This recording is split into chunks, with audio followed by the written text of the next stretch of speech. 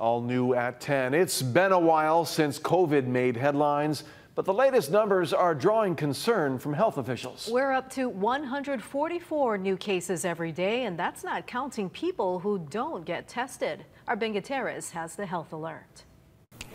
Here we are at the mayor's latest town hall meeting in Waipio. When we looked around, we counted 4 people wearing masks. We may see more than that in the days ahead once people learn about the latest COVID counts.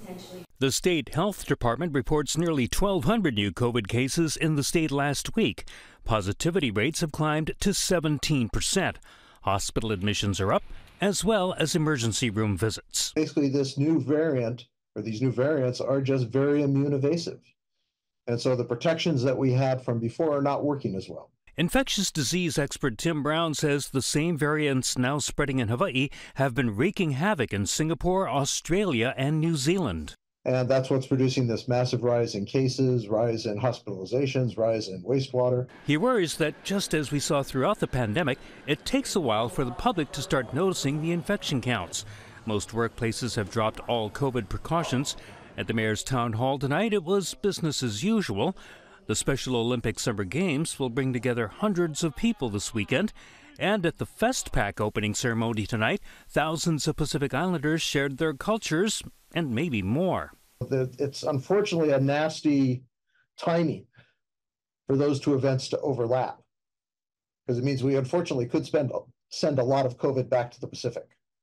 And I really do worry about that.